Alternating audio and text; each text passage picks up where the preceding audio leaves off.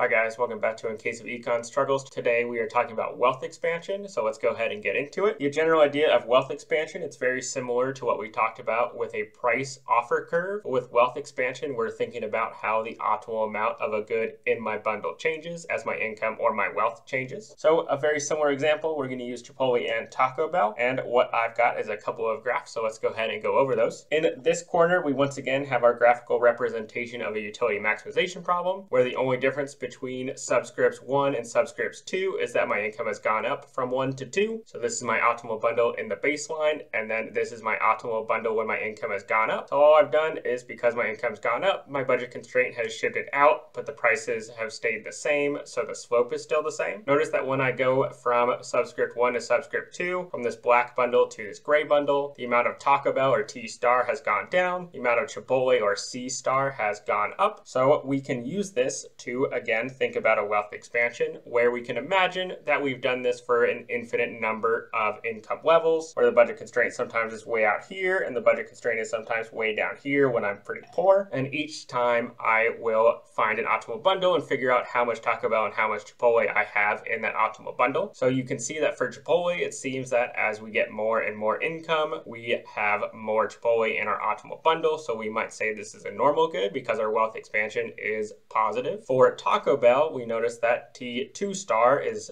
less than T1 star, which means as we get more income, we buy less Taco Bell. And if we buy less Taco Bell as we have more income, that means it's an inferior good. Hopefully this makes a little more sense in how a wealth expansion is formed and what it means. If it did, make sure to like and subscribe, and we will see you next time for another case of Econ Struggles.